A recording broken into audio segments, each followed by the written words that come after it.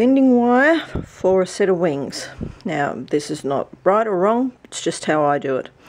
About 1 inch from the end. Don't cut your length just yet. 3 fingers and your thumb. Wrap it around the 3 fingers and across the top of the 3 fingers. So that will give you that shape. Now flip it over, put your thumb and your little finger and then the 3 fingers on the other side of the fold.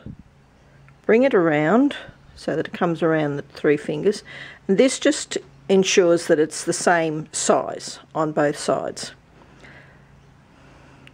And just manipulate it a little so that it